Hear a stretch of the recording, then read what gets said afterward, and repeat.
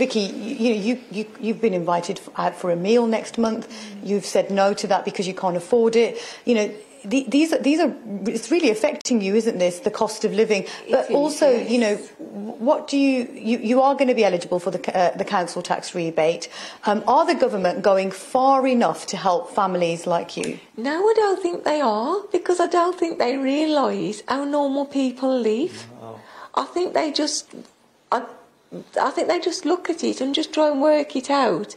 But I don't think they put a lot more effort. I don't care which government gets in. Oh. And I don't, you know, they can say, oh, we're helping the poorest to the poorest. But I don't think they realise how normal people do live. I don't think none of them do. What would help you then? What do you need? We could do without this electric and gas going up, can't we? A lot of people. Yeah. Because you need to work once the summer's here, we're not going to feel it as much, but once the winter comes, between September, October, November, December, the winter months, we're really going to feel it, and mine's going to be the double price. I've worked it out.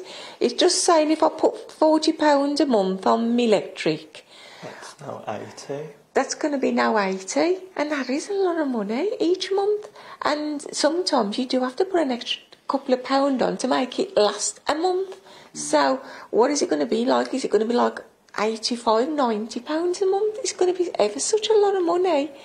And like my wages is going to go up from £9.50 to £10. That's extra 50 pence. So, and you've had to use food banks in the past, and you're worried that you might need to now? Because I feel like now, my children are growing up. I used to use food banks now and again when I really needed it.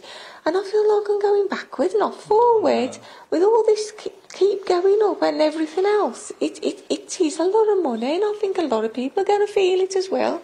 Well, this is the reality for lots of families. I mean, like I said earlier, you know, the cost of living going up is going to affect people in varying degrees. I mean, if you're a little bit well off, you may not be able to afford that luxury holiday. But for families like Vicky and Jax, this is really serious. I mean, they have to think about every single penny they spend. Vicky takes the bus to work, but she walks home just to save £2.40 on the bus fare. And that, you know, we've seen gas and electric go up today. It's going to go up further again in October, and that will have an impact then as well.